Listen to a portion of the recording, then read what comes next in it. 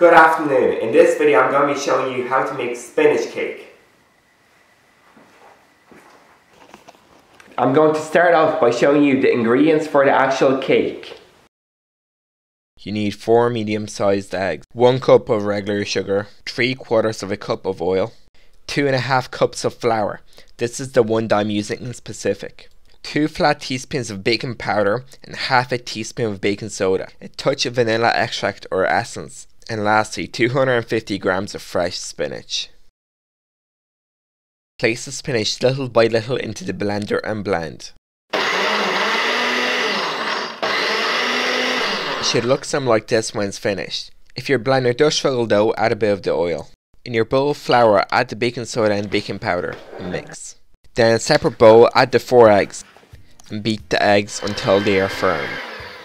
Now start adding the remainder of the oil little by little and mixing it with a spoon. You should add the vanilla essence at this point as well. This step is the last step for making the cake. Add the spinach into the mixture, constantly mixing it. Now add the contents of the flour bowl, constantly mixing until you reach a point when it's all firm. Get a baking tray that's roughly 26 centimeters in circumference. Smear it with some butter and then add a sprinkle of flour so that the cake does not stick to it. Preheat the oven to 180 degrees, heating from both top and bottom. This cake is going to be in the oven for exactly 1 hour. While the actual cake is in the oven, I'm going to prepare the cake cream right now and just show you how to do it really quickly.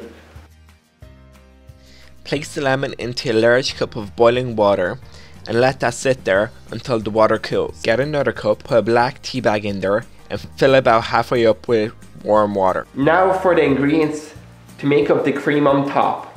Measure 4 teaspoons of gelatin, put these into a pot and add 7 spoons of water. Heat this mixture up, constantly mixing until it melts. Then you're going to need 500 milliliters of regular double cream and 3 tablespoons of icing sugar. Whisk these two together until they start to thicken. Add in the still warm gelatin mixture. Continue to whisk until it's super glossy.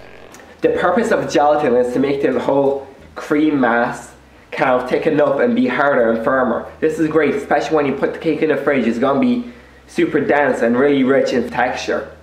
Squeeze the entire lemon and pour 3 tablespoons of the lemon juice into the teacup. Lastly, add 2 teaspoons of icing sugar and let that sit there. With this tea mixture that my mum calls punch, we're going to soak the actual cake so it's nice and moist in flavour. Slice the cake 3/4 of the way up. Soak it entirely with the tea mixture. Cover with cream.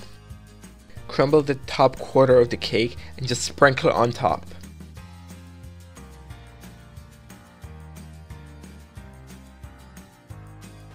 If you want a shortcut to this amazing spinach cake, you can always just buy one of these mixtures. With these mixtures, you don't need to do a lot of work to make the cake. You just need 3 eggs, a bit of water, a bit of oil, and a bit of cream. That's it. Anyways, if you'd like to find out what gear I use, or keep updated on my Instagram, all the links are down below. Thank you for watching.